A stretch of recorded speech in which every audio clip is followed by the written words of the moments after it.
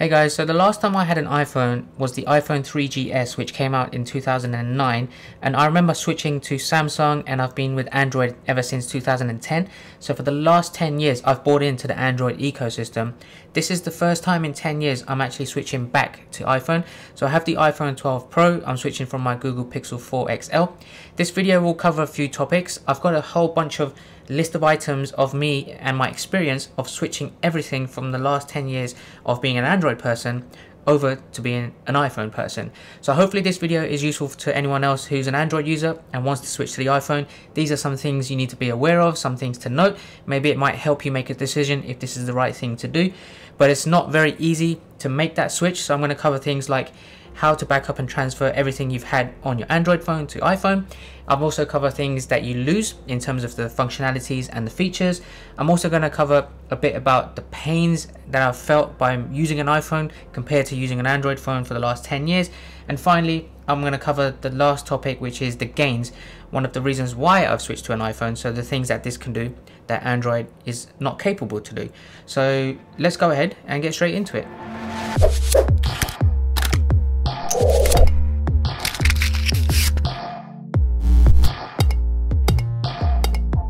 Okay, so starting off with just the backup and transfer items, the first thing I wanted to do is transfer all of my apps. Now there isn't any real easy way to do this. I tried to research it, and obviously because the app stores are completely different, there is a lot of similarities in apps that you can get like for like, but I found it easier to actually have my Android phone next to me and manually download one by one all of the apps from the iOS App Store.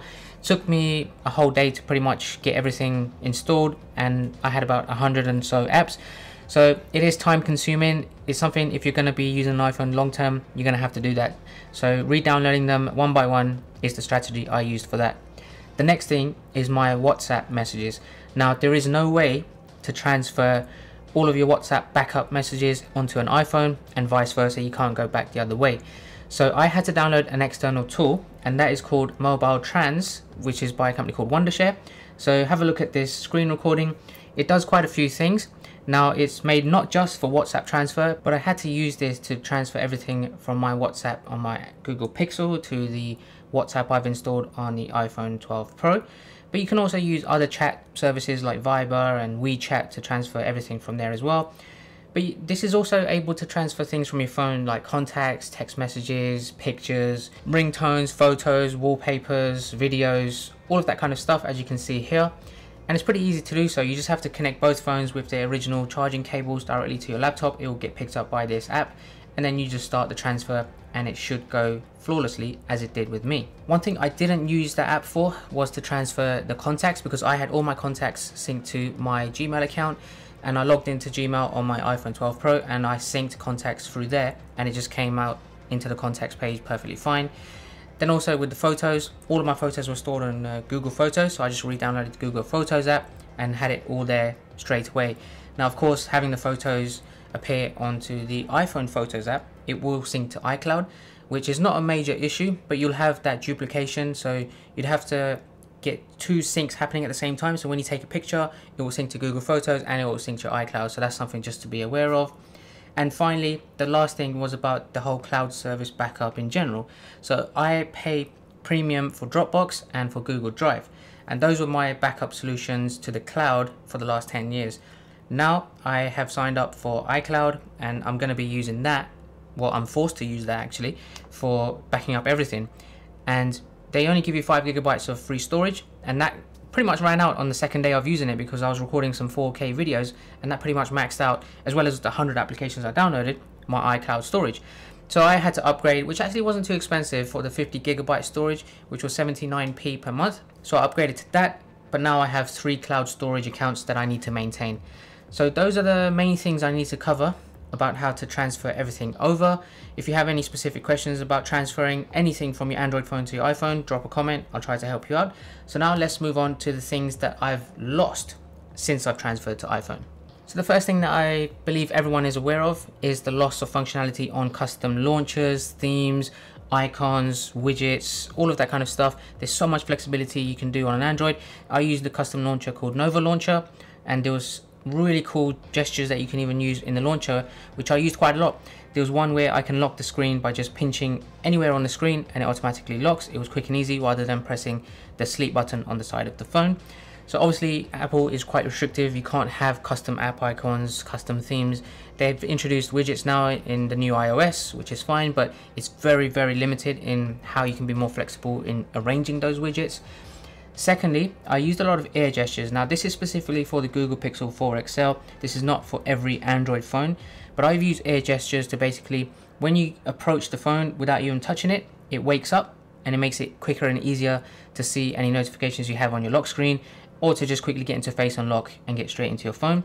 But I also use this quite a lot to do air gestures for my music. So when I'm playing Spotify on the lock screen, all I have to do, as you can see here, is just swipe my hand over the screen and it will switch to the next song. Now I use this when I'm training at the gym as well, so my hands might be dirty, I might have gloves on, but all I have to do is wave in front and it just goes to the next song, and it makes it so much easier and more convenient, which I know I won't be able to do on an iPhone. The next thing I've lost is the functionality of my Galaxy Watch. So if you have an Android smartwatch, just remember that it would still pair with an iPhone, and you can get, for the most part, the top functionalities like notifications and calls coming through, which is absolutely fine. But there's a lot of things that it will be limited because of the Apple ecosystem and the OS that it runs on. So for example, I can't reply back with text messages, I can't use a keyboard to send text or send emails, that kind of stuff, from my watch back to any person in my contacts list, and some other things that are just partially supported. But most important things, they still work fine. But again, I'm using this because it has great battery life compared to the Apple Watch, so I haven't bought into that just yet. But that's just to be aware of. So if you do have an Android smartwatch that works perfectly with your Android smartphone, you may have partial support when you switch over. Another thing that I always use is the always on display. So the lock screen on an Android is always on. I can see the clock and I can just see icons for specific notifications that are always there. The iPhone screen will always stay blank. I can't have an always on display, which I just found very convenient, so I'll just have to live without that for now. The other thing that I really don't like is on the iPhones, the battery percentage. You have to swipe down from the top to see the percentage, or what I've done now is I've created some widgets on the screens just to see what the percentage is, which is a bit pointless. They used to have the option to turn the battery percentage on all the time. They don't have that now in the new OS, so it's a tiny thing, but it does make a lot of difference when you can see how much battery you have left completely. The next thing I've lost is the power of USB-C charging. So everyone was hoping that the iPhone 12 would have USB-C. It has lightning ports still. Now I have cables all over the place that are USB-C, which would have made my life easier.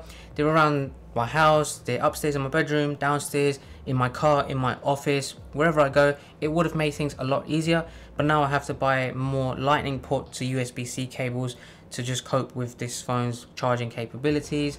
It's not the biggest loss of functionality, but it just would have made things a lot easier if they had done that. And lastly, the final thing in the loss category is the ability to get to the camera by double pressing the power button on the side of the phone.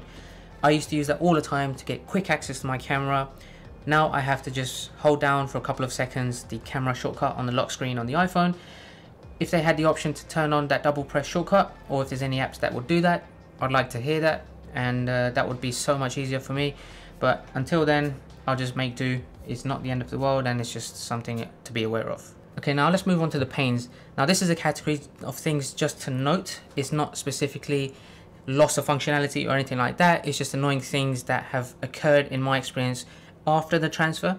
So starting off with the first one, I had to reset up all of my smart lights. So I have a lot of Philips Hue lights around the house, the light bulbs, the TV lights, whatever it may be. I need to resync them with my bridge and set them up again.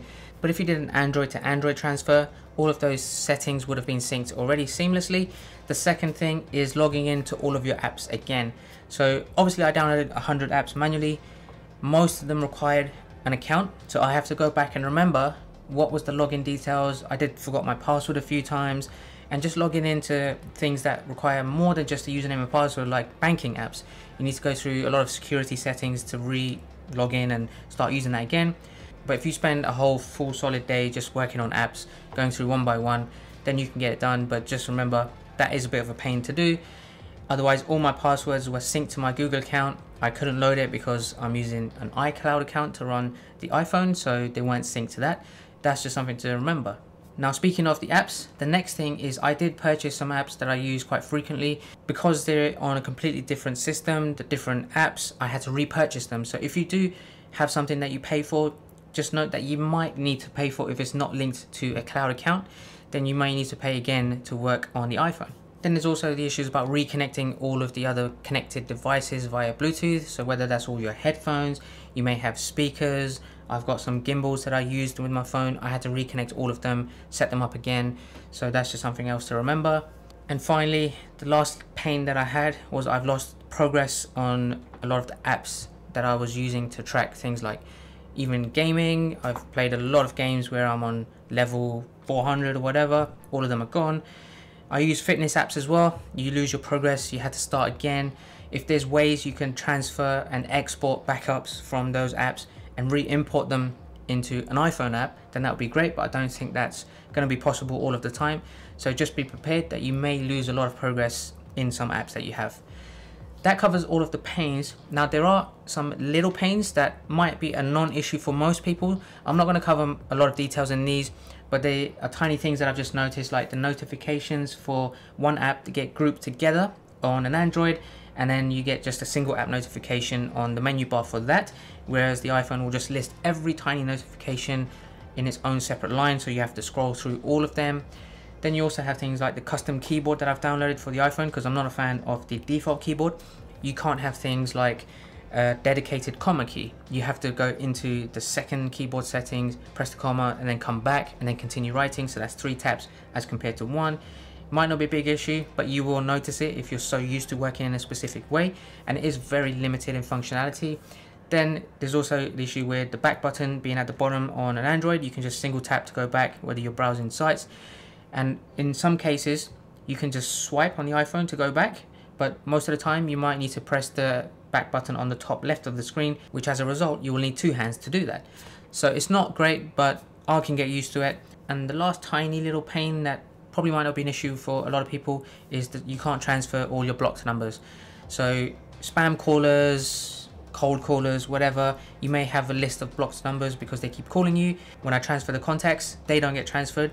You'd have to manually add those blocked callers as a contact and then block them afterwards, which is pretty annoying. But in my case, you'll have to just wait for that person to call again, and then you can block them from the recent calls. And finally, the gains. So these are the things that the iPhone 12 Pro does really well and allows me to convince myself that I've made the right decision moving away from Android. A couple of these might be the reasons why I've decided to go back to iPhone, but it's something that you guys might sway you into convincing you that maybe iPhone is the right choice to do. So let's take a look at that list. Right, so there's 6 specific gains that I'd like to highlight. The first one is the HDR video recording on the iPhone 12 Pro with Dolby Vision. Now, as a content creator, as a YouTuber, video is a big part of the things that I do. So having the capability of recording awesome video wherever I go, having that in my pocket is something I value so much. So having the quality of this video with the stabilization that I've tested on it, I feel like I can just leave my mirrorless camera behind and not have any worries that I'm not going to get any good footage. I've tested this. Check out my previous iPhone 12 camera review. I'll leave a link in the description below for that, but you can also click here to check that out. The video quality on this is so good, and I feel like I can just replace some of my YouTube videos and just record directly from this. So I'm very happy with that. The second thing is the great battery life. I've used this very heavily when I was downloading apps. I was logging into everything, I was backing up, I was transferring a whole day constantly on the phone. Started off with 100%. I think maybe 9 hours later I was down to 58%. My Android definitely would have just been down to 0 by that time, completely, even earlier than that. So the battery is just very convenient. I don't need to worry about taking a power bank or an external power source to make sure it's always charged. I'm so happy with that. The third reason, if like myself you have a lot of Apple products, so like you see here, I have my MacBook Pro, I have an iPad Pro at home, I have Apple TV connected to my TV, and a lot of my family members have iPhone as well. So I'm already invested into the Apple ecosystem. So this is probably the last missing piece of the puzzle. Now, one of the reasons why I wanted to go back to iPhone is to get that missing jigsaw piece of the ecosystem and just cover everything. So now all my devices everywhere are just linked together. So when I'm taking pictures on my iPhone 12 Pro, they'll sync seamlessly to my iCloud account, which is already on my MacBook. I can airdrop my photos to myself very easily, very quick. I can take FaceTime calls on my laptop. It makes it so much easier for me to share my iPhone screen onto my TV as well. So there's so many things like that where I feel like I can do all those things where I needed to get third-party applications to do that before with an Android. So now I'm fully invested in having all of my devices, including my phones, connected together. The next one is Apple CarPlay. So in my car, I did use Android Auto for my Google Pixel 4 and it was a little bit buggy. Sometimes it connected it, sometimes it didn't detect it. But when it was working, I noticed when I used the navigation for Google Maps, it always froze in the middle of my journey. So it wasn't great. But when I used the iPhone to use Apple CarPlay and then use Apple Maps, it was faster, it was smoother, and I feel like it's a whole completely different system in my car because the response times were 5 times quicker than the Android Auto one. So it's made the journeys in my car so much better by using the iPhone. So CarPlay is a big benefit for me, and I'm going to use that pretty much almost every day when I'm driving. So it's a big thumbs up on that front. Number 5 is the simplicity. Now, what I mean by simplicity is the Android market is so saturated.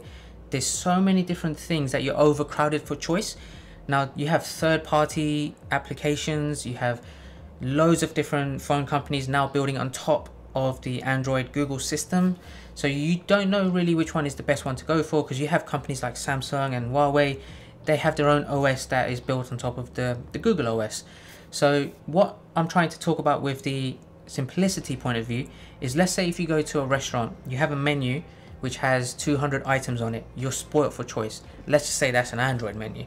Then you go to a different restaurant, you only have 10 things on the menu. It makes things so much easier. It allows you to be more decisive, you can choose things very quickly, and you just know what you're gonna get. Last but not least is the A14 Bionic chip. So that is the fastest processing chip on any smartphone right now. Have a look at this screenshot by Geekbench. You can see in comparison to the Snapdragon 865, so things like the CPU performance, the gaming performance, the battery life, which is one of the things I highlighted as a gain, and then a nano review overall. So you can see it beats it in every category. So having that fast processing, no lags, it's just smooth. When I'm using the applications, when I'm switching screens, when I'm going background apps, it just makes everything so quick and so easy to do. The gamings, I downloaded a few games straight away and I was playing with it. It was like a completely different experience from when I was playing games on my Google Pixel 4. So I'm so happy in that front. So that covers everything that I think you guys need to know. If you are going to an iPhone after many years with an Android, these are the things to be aware of. Hopefully I covered the things that you might want to know. If there's anything else you want to know about my experience in this transfer, drop a comment down below. Otherwise, I have a tons more iPhone 12 videos coming out, which I know you're going to like. So make sure you hit that subscribe button.